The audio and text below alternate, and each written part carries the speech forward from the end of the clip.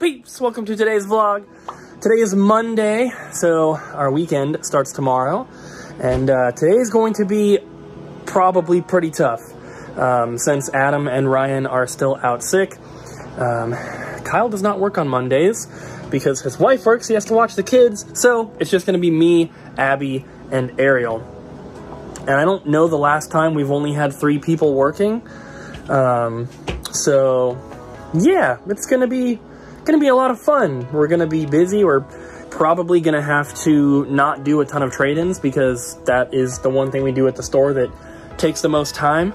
But we'll figure it out. I'm sure we'll get some stuff. But yeah, this might be a weird video. So our printer here is doing something weird. It is... I haven't seen evidence of this. Well, the little blue things in there, there is one on each side. They grip the roll of labels, and they're gripping it so tight that when it's spitting out the labels, it's just like ripping them off. Like I printed these and you can see like they're in multiple sections because it's just gripping it so tight, but then it tries to pull it out. And we're not really sure. No, you stop. We're not really sure why it's doing that. And it's kind of a problem because normally we finish a transaction and then it starts printing labels and we move on to the next transaction, but we have to keep stopping and like trying to fix these. And it's annoying. Proof of this. I'm just letting you know. It just did it like 3 times. I didn't see it. It didn't happen. You heard it. No, I didn't. Yeah, you did. No. Yeah, you did. No, I didn't. Yes, you did. And stop drinking my Hello Kitty beverage. Stop. Stabby. Stop it. We have 2 packages to open. And we haven't filmed anything today. It sounded so sad when you just said that. We have 2 packages to open. It's past 6 and we haven't filmed anything. So now we have to film the whole vlog in the next hour. And normally, I would open these first, off camera, then show you guys so it wasn't a 5-minute clip. Scripted. It's not scripted. You know what this one is? Your mom. No. You know what it is. We just bought it the other day. Oh. Yeah. Hopefully no customers come in while we're doing it. Well, knock on wood. He doesn't believe in that. Ow! I was knocking on wood. What if one day you woke up and you realized you were made of wood? I would die. Ah. I'd be famous from Family Guy. Oh yeah, the one that I got Cooper is in way better condition. Ooh. Factory sealed gold N64 Does controller. it stand? It still stands. For what? So, we told you guys the other day, but hey, I'm opening that one. Abby got me that one from the expo, and then she saw this one posted, and it was way too cheap for what it is. So that one is gonna be for sale. I'm keeping the one that Abby got because it's in much better condition. Yeah, because if I just randomly told you about it, you would have bought it just to have it in your collection, and then I would have gotten that one for you for Christmas, and then you'd be like, oh my god, you spent how much money? I got this for this much money. You spent that much for a condition upgrade? And that's what it would have been. What is this? Oh, finally. This is something else for our collection. Oh, there's a card in here. From Next Wave Video Games. In Edmond, Alberta. In Canada. This is a prototype for Legendary Wings for the NES. How do you know? Because I bought this from another game store 2 years ago. It looks like it says 4 wings. I think it's L/. No, it's 4 wings. It's 4 wings. But anyway, what has 4 wings? Abby does. They did a Facebook auction for this from their store page. I mean, how many people are on a small game store's store page on Facebook? I don't think your supposed to be doing auctions on Facebook. That's probably why. I don't know. But anyway, they had this posted, and I paid like $200 for this. All right. For a prototype, that's really cheap. Yeah. And 2 years ago. So what happened? Yes. So, somebody named, I think his name is Andrew, I'm pretty sure. We've done some deals with him, and he lived really close to the store, and he's the one who told me about this. Ruben? No. Okay. He's gone. So, Tell the story. Okay. No. He lived close to the game store, and he's the one that told me that they had it and that they were doing this auction. So I went and I bid on the auction, and I won, and he was going to take care of shipping it to me. Because the store, I don't know if they were offering shipping or not, but he was going to take care of it for me, and it took so long because we were supposed to buy a bunch of other stuff from him. But as you know, Abby, Facebook messages are the hardest place to contact us to try to sell stuff and get offers made. So it never ended up working out. And he was just holding on to this until he was ready to ship us the other stuff, and he was going to do it all together. And eventually I was like, oh hey, I think I bought that prototype game forever ago. And so I messaged him back and I was like, hey, can you ship that out? And he's like, oh yeah, no problem. And we got it. Yay! Now we have 2 NES prototypes in our collection. What's the other one? Pac-Man. Ah. Ariel, can you please sticker the Sonic plushies and then take out the trash?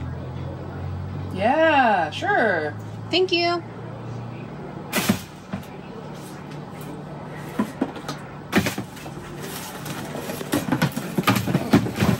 Ariel, what are you doing? Taking out the trash. Do you guys remember yesterday's question? Yeah, briefly. Yes. It was like, what game world would you not want to wake up in? Anti-vacation. Daysaver Productions said Dante's Inferno.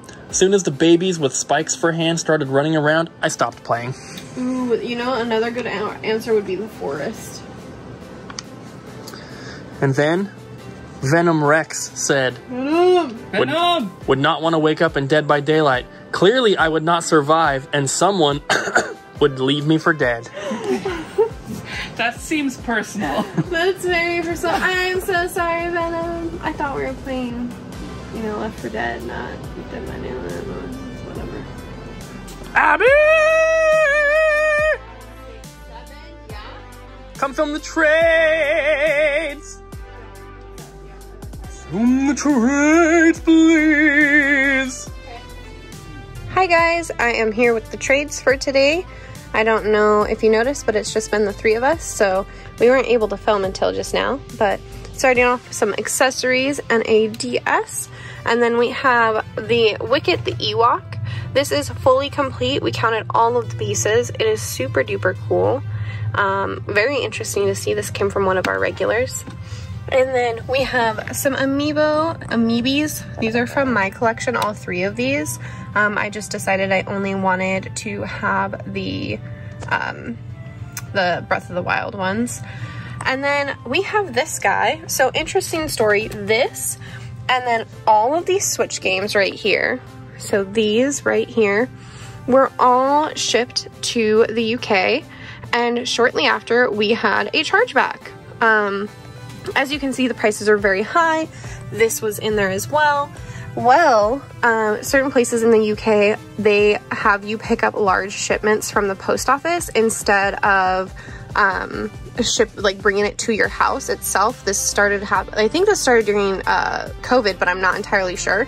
And the scammer did not pick up their package. So we got this back like 7 months after shipping it out. So it's actually really cool to get our stuff back. When that happens, you kind of just expect it to be at a loss. So like I said, all of these and this were in that package, and we got them all back. So that was super cool. Carrying on, we have some PS3 games that were traded in. And then these guys, these 2 were our cases. They were loose cartridges that were brought into us. We have some movies. And we have some Blu-ray. I love the Miyazaki Spirited Away. It's probably one of my favorite movies. To this day, I have not seen all of the Miyazaki Studio Ghibli movies because I only allow myself to watch one new one a year. And I don't want to run out of good things. So I just like do one a year and that's it. Last year I watched The Cat Returns with Nathan. So I've watched this one. Haven't watched Princess Mononoke. That's probably the next one. And it's actually right here.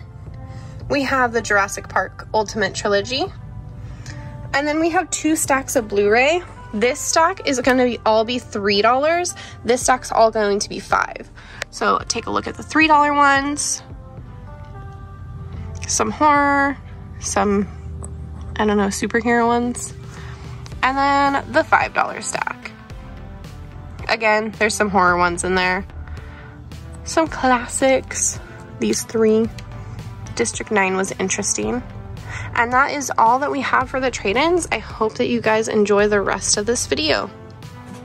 It's 8:30 p.m. now, and we do close at 7, so I stayed an hour and a half to talk with Adam, the guy who's working on the website, and we basically nailed down, well, for the most part, every like feature or, you know, change that I wanted made to the website. So he finished porting over basically the entire database of products.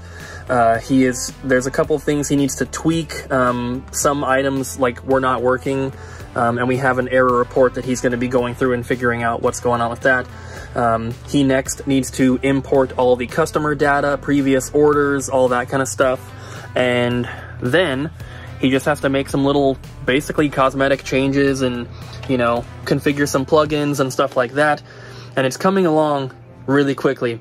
I read a comment earlier on yesterday's vlog from someone who's like, oh, I don't think that they're going to launch the website soon. It'll probably be a few months down the road.